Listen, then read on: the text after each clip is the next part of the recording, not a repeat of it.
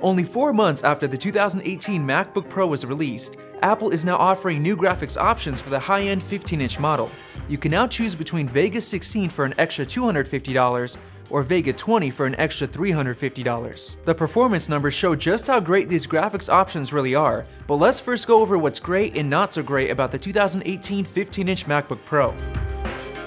First off, it's incredibly thin for the amount of power it packs. The design is light years beyond most laptops on the market. Speaker quality and volume is unmatched. The trackpad is best in class and battery life is exceptional considering the thin size and massive performance. However, the butterfly keyboard just doesn't have very much key travel, and some users hate it, but its design ensures that the MacBook Pro is as thin as possible. But we personally love the new quieter and more reliable butterfly keyboard, which comes thanks to a silicone membrane that protects the key switches from debris. A lot of users also don't like the touch bar, and I personally don't mind it. The display is also not the best out there, with 2.8K resolution compared to some other laptops which already feature 4K displays, but the MacBook Pro's display leads the industry in brightness and color accuracy, and that's what really matters. It's been 2 years since Apple made the switch to Thunderbolt 3 ports, and the market is now flooded with USB-C accessories, so it's honestly not an issue anymore.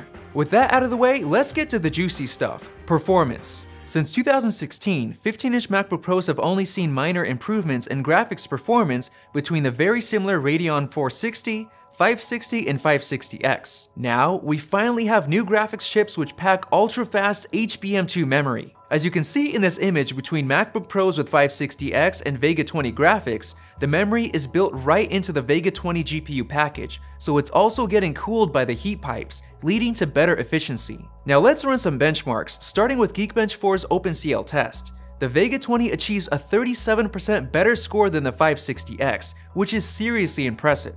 Now in the metal test, we're only seeing a 23% improvement since the 560X got a considerably higher score using metal. Now in Unigine's Heaven gaming benchmark, the Vega 20 got almost twice as many frames per second as the 560X. Now that's an improvement we weren't expecting to see. We decided to install Windows 10 using Boot Camp and retest Unigine Heaven's benchmark, and we saw a much higher 49 FPS. Now that's a huge difference between Mac and Windows. We then tested out Fortnite on both macOS and Windows 10 and saw an average of 20 FPS higher on Windows 10. If you'd like to watch that video, click the card above. Now onto some more serious benchmarks: video editing in Final Cut Pro 10.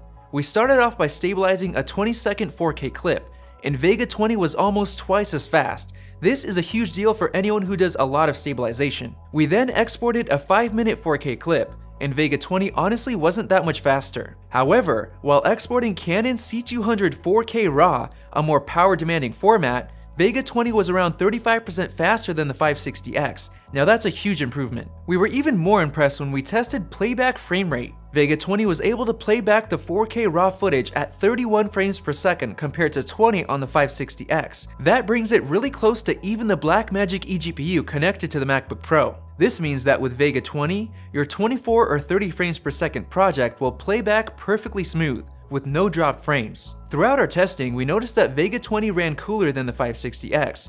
Now whether it's efficiency, better thermal paste, or software improvements, we're not sure, but it definitely gives the i9 processor extra thermal headroom. We noticed that the i9 now ran at 2.9 GHz instead of 2.4 GHz we previously observed in our 5-minute Red RAW export. We then tested Cinebench R15 CPU test to take the graphics completely out of the equation, and the i9 processor scored 57 points higher with Vega 20 graphics compared to 560X graphics, so Apple definitely improved something.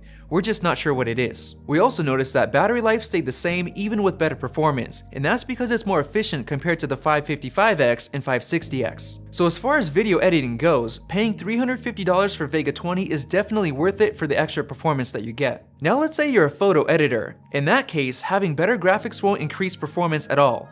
We tested all 3 CPU options for the 2018 15-inch MacBook Pro, and the only thing we found that really affected photo editing was the amount of RAM you have. So just buy the base 15-inch model and upgrade to 32GB of RAM. So here's the final question: who should buy the MacBook Pro with Vega 20 graphics? Basically, anyone who pushes their graphics to the limits. That includes anyone doing serious video editing or 3D rendering, and anyone who wants to be able to use their MacBook as a gaming laptop as well. Overall, Vega 20 makes an already superior laptop even more impressive, allowing it to handle the editing of difficult footage like Canon RAW with ease without having to resort to an eGPU. The amount of power the 2018 15-inch MacBook Pro with Vega 20 graphics packs is incredible considering its size, weight, and low amount of wattage being pulled from the battery. It's simply a marvel of engineering. Let us know what you thought about this review in the comment section below, and make sure to subscribe so you don't miss out on more videos like this one. If you enjoyed this video, like it and hit that subscribe button. Also, check out our price guide, which makes it extremely easy to find the best deals on Apple products, updated daily. Be sure to follow us on social media, and we'll see you in the next video.